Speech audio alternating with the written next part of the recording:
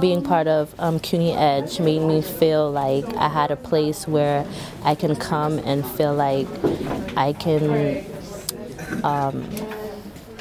have like guidance through my college years. It helps a student with special needs, for example, a student that are in public assistance and they need a little bit of extra help to succeed.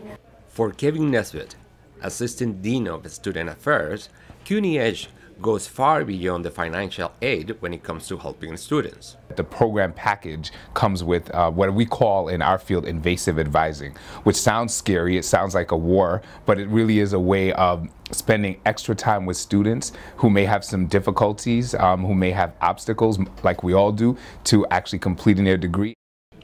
That extra time helped Janine Guerrier, a senior in the community health program. She says that people at EDGE deserve a lot of credit for her success. Having them now has really made me more positive, has made me more ambitious. So it's seeing that I have a team. You can accomplish anything as long as you have a team. And they're my team. They really are.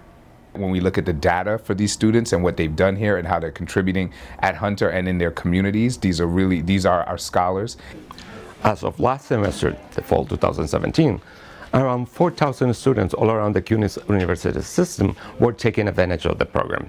At Hunter College, approximately 200 of our fellow students are taking advantage at this time. If you want to know more about the program and how it can help you, you can visit EDGE offices at N204 on the North Building.